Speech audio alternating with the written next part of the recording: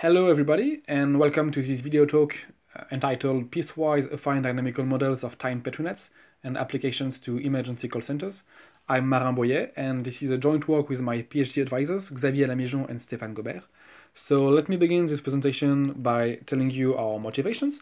We modelize emergency call centers by Petri Nets, and we analyze their dynamics. So this is a work that we've been doing for a couple of years in partnership with French emergency services, namely the PFAU for Police and Fire Brigade and the SAMU for Emergency Health Services in Paris area. These emergency call centers are naturally systems that are subject to synchronization and concurrency phenomena, like between calls and answering agents, as well as priority mechanisms to guarantee the best allocation of the resources.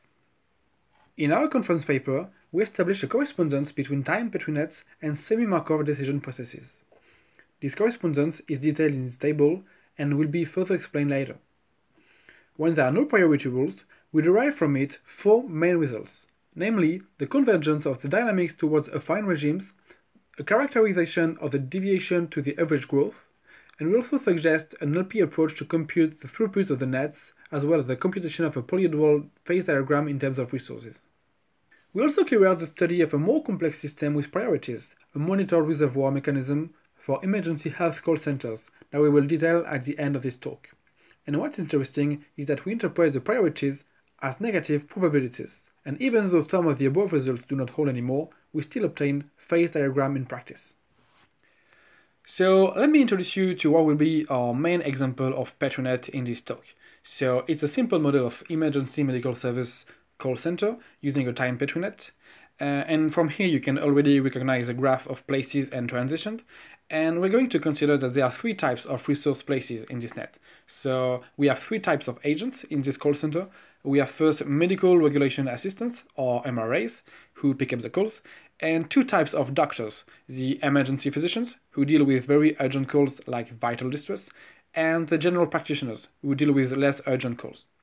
So when a call arrives in this upmost place here, there are three main possible paths that it can follow. Either the patient will need the emergency physician, either he will need the GP, or sometimes it may happen that the call is an error, and the caller doesn't need any doctor at all. So, for example, suppose that we have a patient token arriving here, and this patient needs to talk to a GP. So, as soon as a medical regulation assistant is available, the first transition will fire a token in this place ruled by preselection, and because the patient needs to talk to a GP, it's going to be routed in this place here, where a conversation between the MRA and the patient takes place, to fill up basic information, to ask for symptoms, etc., which could take a minute or two. When this conversation is over, the MRA is released and goes back to his pool, while the patient is pushed to a waiting room waiting for the GP to be available. And when the GP is available, the token moves to this consultation place, and when it's finished, the GP goes back to its pool. Now suppose that we have a patient whose call is very serious and needs to talk to the emergency physician. So after an MRA is available, the token will be routed to this other conversation place, to again fill up information and ask for symptoms, and because this is a very urgent call, when this conversation is finished, the MRA is not released yet. He waits for the emergency physician to be available, and they synchronize together. The MRA will pass on a brief summary of the situation, and it's only after this step that the MRA is released, so there is no waiting room for the emergency physician. And now the doctor takes the patient in telephonic conversation. So now that we have explained the Petri nets topology, we can specify its parameters, like how many calls per hour do arrive, how long do the conversations and the consultations last, what is the proportion of patients in the different paths, and so on. And we will also simplify this Petri net a bit, because for our use case, what we really want to focus on is the interaction between the MRA and the emergency physician, which really is the critical link here. So remark that for both the MRA path and the GP path, the MRA is released just after the conversation with the patient is over. So we can merge these two branches together with equivalent parameters, and this won't affect the behavior of MRAs. And also, if you look at these two conversation places with different holding times, well, we can also put an equivalent holding time in the preselection place, and it will not change the behavior of the net when a large number of tokens go through it. So now, because we want to study the dynamics of Petri nets, we're going to need the following definition. Let Q be a transition of a Petri net. We call counter function of Q the function ZQ, such that ZQ of t is the number of tokens fired by transition Q up to time t. So it is quite immediate to see that counter functions are non-decreasing mappings, everywhere right continuous and with left limits everywhere. So typically, counter functions could look like this. They are piecewise constant, and you get steps whenever tokens are fired. We should also mention that in this talk, we are going to study a continuous relaxation of the Petri net behavior, allowing non-integer firings and token split. So in this case, we have the following proposition. The counter functions satisfy a min plus recursive system with time delays of the form ZQ of t is a minimum taken over the upstream places of Q of some CPQ plus ZQ prime delayed by time tau p. So just before illustrating this proposition on our example, I should precise that this CPQ term here relates to the initial marking of place P, and this alpha PQQ prime here relates to upstream transitions of place P and their routing proportions. So let's go back to our example and see how it works. So this is the Petri net that we had, and I'm denoting by tau1, tau2, and tau3 the conversation times, by lambda the arrival rate of inbound calls, and by pi the fraction of those calls who requires the emergency physician. So it's not difficult from the topology of the net to obtain the dynamics equation of the counters. Let me illustrate one or two of these. For example, if you consider this equation here, z5 of t equals z4 of tau minus tau3, it means that transition z5 is going to fire as many tokens as z4 tau3 units of time before, which is normal because there is a place with holding time tau3 in between. Likewise, if you look at the first equation here, it tells you that z1, the number of calls picked up by the MRAs, is the minimum of the number of arrived calls, and the cumulative number of MRAs available to pick up calls. That is the initial marking NA plus the number of MRAs released from previous calls. So now, a central question is, how does this system behave depending on the number of agents? Like if we have NA MRAs and NP emergency physicians, is that enough agents or not, for example? And in this talk, we will mainly address the long-run behavior of such systems for steady inflow lambda and constant call centers parameters. So now, let us hold off Petri nets for a bit and do a quick detour via semi-Markov decision processes. So, Markov decision processes, or MDPs, are a famous class of one-player stochastic games in which a player evolves through states by playing actions and thus gaining rewards. So here is a small example where you have 3 states. From state 1 and 2 you can play 2 actions, and from state 3 you can only play 1 action. And here, to earn as much money as possible, from state 1 you want to pull the $1 action, and from state 2 you want to pull the $0 action. But what happens is that after pulling an action, you go to other states according to transition probabilities. So here is what a possible history of the game could be, starting in state 1. So say you are greedy, you choose to play the $1 action, after which you can go to states 2 or 3 with equal probability. Here, say you're lucky, and you go to state 3, so now you can gain $10, you're happy, and you can go back to state 1. Now you pull the $1 action again, but this time you get unlucky, and you go to state 2. Now, knowing that there is a 75% chance to make up for your cost if you sacrifice $2, you pull the minus $2 action, but again you get unlucky, and you go back to state 1, and you decide to be less greedy, gain 0, etc, etc. So the central problem is that one looks for the best choices of actions to play, that's what we call a policy, to minimize the expected costs over a finite horizon. So like say we have only n moves to play. And among variants, a big question is that can we minimize our cost over an infinite horizon for criteria such as discounted cost or average cost? So let us replay the history again. For the discounted cost, the more your earnings happen far in the future, the more they get discounted. So after these 2 first moves, you would have a total cost of gamma plus 10 gamma squared, if gamma is your discount rate. And as far as the average cost is concerned, you just have to compute the mean. So here it makes 11 halves. And you keep on like this, and your goal is to minimize these limits when the number of moves tends to infinity. One talks about semi-Markov decision processes when after pulling an action and gaining the reward, the player must wait during a holding time, which is action dependent, before going to the next state. So now, because some actions consume more time than others, there is a trade-off to make between earning money and not losing time. So if I replay the history of the previous game, now pulling the first actions would consume like 2 minutes, the second one would consume 1 minute, and for the third move, you play this 2 minutes action again, so that before the move number 4, you have earned $12 in 4 minutes. And that's how you would obtain your average cost. And again, you keep on like that, and you want to minimize this limit, as the time tends to infinity. So now, just to formalize things a little bit, let us introduce a very classic object in MDPs, which is the value function. We call the value function the time-dependent vector v, such that v of I and t is the least possible cost incurred up to time t by starting the game in state I.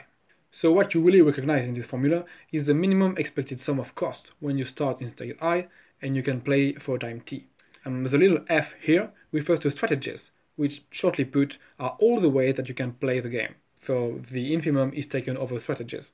Now, what is very interesting is that the value function satisfies the following Bellman-type equation.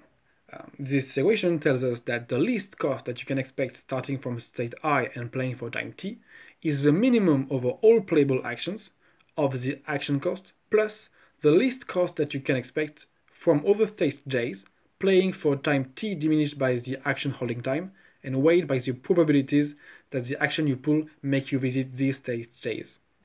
And just like the previous definition, we can also introduce a formal definition of the average cost, defined as the vector g, where gi is the least possible average cost per unit time incurred over an infinite horizon, starting the game in set I. So the main difference between the definition of the average cost compared with the value function is of course this term 1 over t, which takes the average. Now, having recalled these results on SMDPs, we are ready to state as announced that the continuous relaxation of the dynamics of priority-free Timed Petri Nets is equivalent to the dynamic programming equation of a SMDP. To prove it, we reuse the general form of the counters equation we already had, and we slightly adapt the alpha coefficients by introducing beta coefficients, who sum up to 1, so that the beta is a probability vector.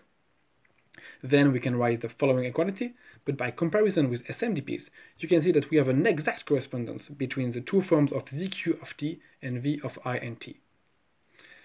Actually, we can even do a little bit better, because here you can see that we had to introduce a coefficient kappa corresponding to a discount factor in order to obtain the probabilities beta. And to that purpose, we say that the vector E is a stoichiometric invariant of the Petri net if it satisfies this equality. And in this case, we can refine the correspondence theorem to obtain that the continuous relaxation of the dynamics of priority-free Timed Petri nets with a positive stoichiometric invariant is equivalent to the dynamic programming equation of a non-discounted SMDP. Well, the proof is straightforward. You just have to consider the new counter ZQ over EQ, and now you can get rid of the discount factor here. So now, let us take a minute to explore this correspondence further and illustrate it on our running example of emergency health call center. We have already noticed that there is a total formal correspondence between the counter functions of the Timed Petri nets and finite horizon value function of SMDPs. A remarkable point, though, is that the time has not the same status in both equations. Indeed, for Timed Petri nets, t is the time elapsed since the beginning of the dynamics, while for SMDPs, t is the time remaining to live before the game ends. So Petri nets really correspond to backward SMDPs. Now, let's say that we want to build the SMDP corresponding to our example Petri net. We first have to remark that its states, for instance here I, correspond to transitions of the Petri net, for instance here Q. So we have to introduce as many states as transitions, here from 0 to 5. Next, we notice that the playable actions from states in the SMDP correspond to the upstream places of transition of the Petri net, so we need to introduce actions in accordance. Finally, the nature moves are the missing edges in the Petri net. Observe again how the arrows go backward between the Petri net and the SMDP. Now we just have to add the parameters of the SMDP, namely its costs, holding times, and probabilities, that we build from those of the Petri net. To finish, observe how the synchronization patterns of Petri nets correspond to multiple playable actions in the SMDP, and the preselection routing corresponds to probabilistic moves. Let us now see consequences of these correspondence theorems. Recall that we are interested in the long-run behavior of the Petri net's dynamics, so for instance, the asymptotic growth of the transition counter variables. What you can see from the simulation picture is that after a long time is elapsed, the v functions look like affine functions. Now, thanks to the previous correspondence theorem, we know that the limit zq of t over t is equal to the best average cost of the corresponding SMDP. And because results are known for it, we can now state our main theorem. Suppose the Petri net admits the positive stoichiometric invariant and has no priority rule, then to begin with, there exists an affine stationary regime, meaning that there are two vectors ρ and u, such that if we initialize the dynamics with ρt plus u, then this dynamics propagates along forever. More interestingly, this vector ρ is universal, which means that for any initial condition, the solution z of t of the dynamics asymptotically tends to ρt, up to some term which has the magnitude of a constant. And finally, if the holding times of the Petri nets are integer, we can show that the deviation v of t minus ρt converges to periodic orbits. So now, just to give quick proof ingredients, the first 2 points can be seen as an extension of Kohlberg's theorem on the existence of an invariant half-line for piecewise affine non-expansive mappings.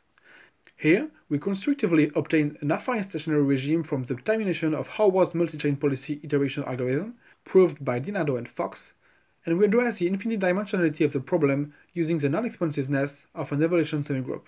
Eventually, the asymptotic periodicity in the last item follows from a result of Nussbaum. Another important and very practical result that we obtain is that under the previous hypothesis, the throughput vector ρ of the Petri net is a concave piecewise affine function of the place's initial marking M. So it is possible to state this fact using an explicit formula here, using usual objects of multi-chain MDP analysis, but I don't want to dive too much into details, just remark all this ρq appears to be the minimum of a sum of linear expressions in terms of the initial marking M.